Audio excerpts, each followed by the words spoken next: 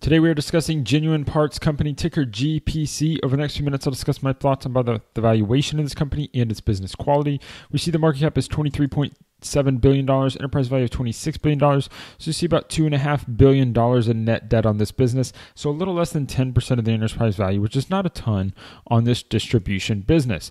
They distribute automotive replacement parts, industrial parts, and materials, has an automotive parts groups and industrial parts segments. Automotive parts are for both hybrid electric vehicles, trucks, SUVs, buses, motorcycles, recreational vehicles, etc. So basically everything that moves. Has an industrial replacement parts segment such as bearings, mechanical, electrical power transmission products, hydraulics, maintenance repair, basically all sorts of industrial products. So distribution businesses tend to be pretty interesting. A lot of times what's good about a distribution business is you're distributing small parts into a much larger, higher value item, which means that you can probably get a pretty good price on the product, because what's key is the convenience and the availability of the product, and not as much about the price, because you usually need to be back online quickly, especially if these are revenue products, or if it's like an automobile and you're driving, you need to be back on the road as quickly as possible. So what matters is the distribution. It's available on time, when it's needed and where it's needed, and less so much the price. So you have a little bit of pricing power sometimes in these types of businesses,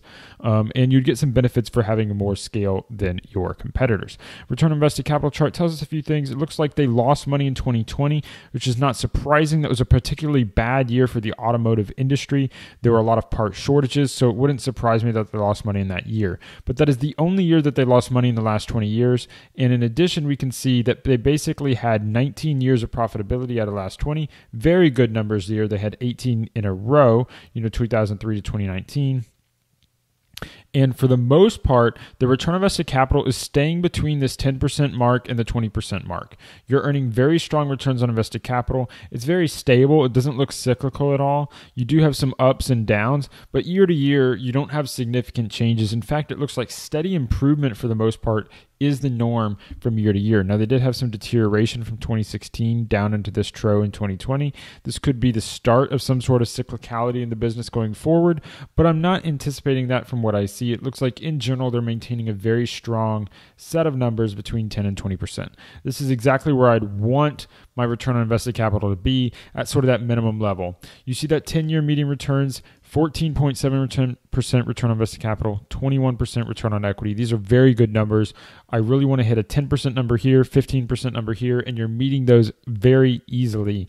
And that provides you the capital you need, the returns you need to be able to self-fund your growth. And so that means you're not going to need to take on a lot of debt in order to grow. You're not going to need to have a lot of dilution in order to grow. That's very good. So now we need to get into valuation and growth rates. Valuation is a PE of 20. This is a relatively high PE ratio for an average company, but this is clearly a high quality business. Everything here is showing high quality business, 19 years of profitability, very good returns on capital. So we have a high quality business at a relatively high price. Average prices for S&P 500 company, PE of 15, PE of 20 is a relatively high, or about 30% higher than that with your PE of 20. Doesn't mean it's necessarily overvalued. It could be fair value for a high quality business, but it's certainly not cheap. It's not undervalued at this price, especially when we think about our growth rates. You see, a PE of 20 is about an earnings yield of 5%. You combine that with a 5% revenue growth rate, you get 5 plus 5, you get 10, right around that point where you could get a double-digit return on capital, double-digit return, which is exactly matching what you'd expect from a general S&P 500 company. So nothing surprising there, but we're not looking at market-beating returns based upon these sorts of numbers. You do see assets are growing faster than revenue, free cash flow, and EPS. That tends to be a sign we're going to have relatively lower returns on capital across the decade, and it's what we see here, of course. 2012, you had 18.9% returns. Now you have 16% returns. So just that slight decline. You wouldn't want to see it continue forever because it's going to be further declines in the future. But based upon what we're seeing in their history, that's not necessarily what I would expect. They have some ups and downs, but generally they've been getting good returns. 7% EPS growth rate is better than the revenue by about 1.5% to 2% per year. That could come from buybacks, which we're going to take a deeper dive on. But 7% basically means you're going to double your earnings over the course of a decade, which is about what we see here. You went from $4.40 to $8.31. It's a pretty reasonable amount. You see that they are getting some operating leverage because revenue didn't double, 14 to 22, so it's up about 50, 60%. but your gross profit did better than your revenue, and your operating profit did a little bit worse, and your gross profit's only up about 60%. Let's see, anything else of note? This 2020 number we're going to have to dive a little bit deeper on as well. It did look like they had an operating profit, so that is a good sign. So it's probably debt that put them into the negative category. All good so far. Everything's looking really strong. Reasonable growth rates. You'd want to be just a little bit higher if you could, but 5% puts you in that upper end of the single digits instead of the lower end. So it's good to see that part as well. If you're enjoying this video, if you're learning something, please hit that like button. Great way to tell YouTube you're enjoying my content. Even if you don't like this particular company, that's what I need you to do to help me grow this channel. So please support me with your likes. So income statement. An important thing with a company like this only growing at the single digits is you need to see their SG&A management. You see they've gone from $3 billion to $5.7 billion, so they've only doubled their SG&A. It's not really providing a lot of operating leverage over the gross profit. It's kind of growing in line with gross profit growth. You'd like to see it grow slower than gross profit growth so you could really boost your operating profit numbers, but we're not able to see that here. You do see net interest income, but that's not the driving force for why they had negative results in 2020, because income tax played a role here, and this was only $100 million of net interest income. They still had a pre-tax profit, so it's really this non-operating income. Looks like they had some sort of write-down here. I'm not at all concerned about it. What's really important is they had a positive operating profit. They had a positive pre-tax income, even post-interest. So that means the business was certainly stable. I would just kind of mentally in my head revise this that they have 20 straight years of profits. That's how I would think about this. Just kind of confirming this is a high quality distribution business. EPS. You can see they started with 156 million shares outstanding. They ended with 142. So they've retired about 10% of the shares outstanding over the last decade. That's going to add about 1% per year to the EPS growth. So what we're going to see here then is you say, 1% of the 2% gap here is coming from the share buybacks, from going from revenue of 5.5 to 6.5, and then the remaining 0.8% is coming from a little bit of operating leverage. Not a ton, but just a little bit, and that's allowing you to get that doubling of earnings every decade. So let's go to the balance sheet. So we said their earnings doubled about it each decade, but they've kind of 4x their PP&E. So their PP&E is a lot more capital intensive.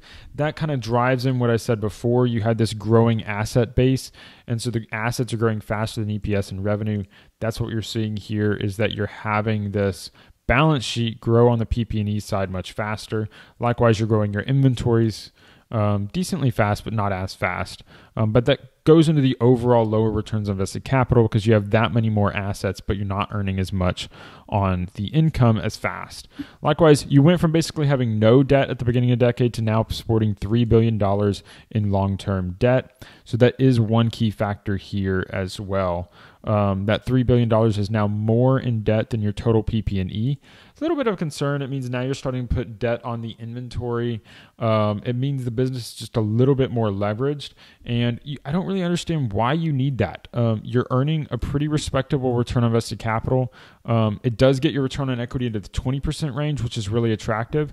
So as long as they can still do well with their SG&A and they can continue to grow, this won't be a problem. There's nothing concerning about this long-term debt amount. It's basically 2 years of earnings. That's perfectly reasonable for an amount of leverage. No problem there, but it's just, you can't necessarily continue that growth over time. So it's like how much of that was important for the recent growth. I do see that they had an acquisition here in 2016, 2017. You see this jump in goodwill and intangible assets. So that big jump here where you went from 8.8 billion in assets to 12.4 billion in assets is where this debt came from. This is where the big jump in debt came from. $2 billion in debt. You took on about at least $2 billion in assets here. You can see that jump that matches out. Obviously, what's great about financial statements is they tell the story of the business. You don't have to know anything about the business. You can learn it all in these 10, 15-minute looks because the balance sheet will tell you what's going on. So cash flow statement, see a big change in working capital in 2020. Important thing here, of course, again, confirming that 1 year wasn't really a problem. You had positive cash flow from operations every single year. You didn't really lose money that year that you had the write-down. It looks like they have buybacks every single year. I always like to see buybacks every single year, but they do have stock-based compensation. Now, the buybacks are much bigger than stock-based compensation, which is why you're not being diluted. You're still retiring shares. I don't really know why this company needs stock-based compensation. To me, this is something that should stick to the tech industry. I wish it'd go away everywhere, but it just kind of complicates the story a little bit. And you can see this debt issuance here matching up with the acquisition, which we talked about before. PP&E investment is basically in line broadly with your depreciation. In some cases, a little higher. It kind of jumped up higher than the PP&E investment after the acquisition, which makes sense as well. Dividends paid every year. Buybacks paid every year. Everything makes sense here. You see another big acquisition right at the end of this in 2022. So that's going to impact going forward, kind of like how things look. Something to be aware of. You want to understand how much money and how often management is going to make acquisitions. Looks like they've done 2 big acquisitions in this decade, but they're really making acquisitions every single year. And that can impact, how effective the management is doing it. What do these acquisitions do? Are they acquiring new products? Are they acquiring, warehouses or distribution? Where is that going? And so you really understand, because that's really hard to assess returns on capital when you look at acquisitions. If there were no acquisitions, it's really easy to say, hey, the business is earning what the return on capital is. You have good returns on capital here, so you want to have that sort of reinvestment. But as they've made more and more acquisitions, we've seen that fall off. It has recovered some. So it's just something to be aware of. Are those acquisitions, really being the positive driving force? So you want them to be in this business, and how can that play out in the future? That's going to take a deeper look into management's philosophy. You probably want to read some earnings call transcripts, and of course read the 10K to get a better idea there. I think this business is very, very interesting.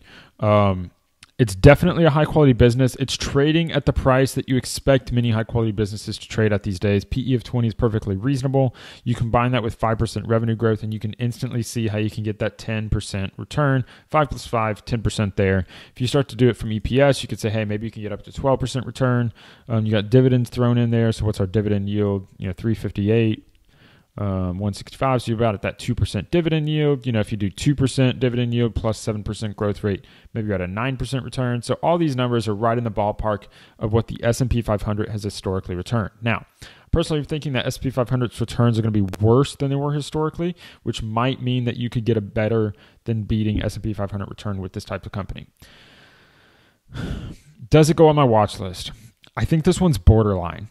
I like the numbers from the return on capital. This is definitely a high quality business. The revenue growth is just a little low. If the revenue growth was 8%, I think this would be on my watch list. I like distribution companies. They tend to have a pretty good moat. It's hard to get into distribution. And so if you already have a strong distribution business, it can be a very good business to have. But I think for me, it's just a little bit low on the revenue growth. Very strong returns here. It's able to self-fund their capital. They do have a little bit of operating leverage. They're executing buybacks. They're paying a dividend. There's a lot to like in this business. Maybe interesting for many of you. For me, I just have a little bit higher revenue growth that I want to see before making an investment. So for me, I'm going to pass. I hope you learned something from this video. Hit that like button. Don't forget to become a subscriber. That's the best way to support this channel is be a subscriber. Follow along with the content. If you want to see the companies that met all of my standards to hit my watch list, check out the playlist at the top. Those are my watch list companies that I have found to be the best stocks I've found in the S&P 500. I hope you will check those out. And if you want to learn how to use software like this, great way to support the channel, quickatfast.net. The affiliate link that I have is the first link in the description below. You need to use my link so that you can let them know that you came from me. Free or paid account, doesn't cost you anything extra to use my link, but it's a great way to support the channel because I get a commission if you end up making an account. Thank you for listening, and until next time, stop paying fees, start building wealth.